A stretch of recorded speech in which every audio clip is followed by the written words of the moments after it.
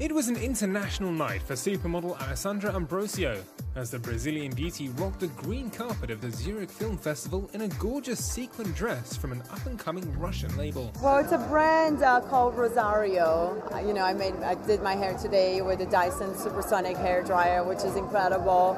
I love the results, and it keeps it nice and shiny and healthy. Her appearance in the Swiss city comes after Alessandra's been strutting her stuff on the catwalks of London, Los Angeles, Milan and Paris for Fashion Month. But although they might look similar, a red carpet is nothing like a fashion runway. No, it's very different. One is actually very fast and powerful, and here you gotta go slow and give your best look, it's all about the angles, but it's fun. It's very different but fun. If you'd like to keep up with the brunette beauty's jet-set lifestyle, you can follow her on Instagram, where you might even get a message from Alessandra herself. I try to read when I have time, but sometimes I'll post something and I will never read comments. When I do, I put likes in it. Sometimes I try to have some conversations with everyone. I think that's the fun thing about social media.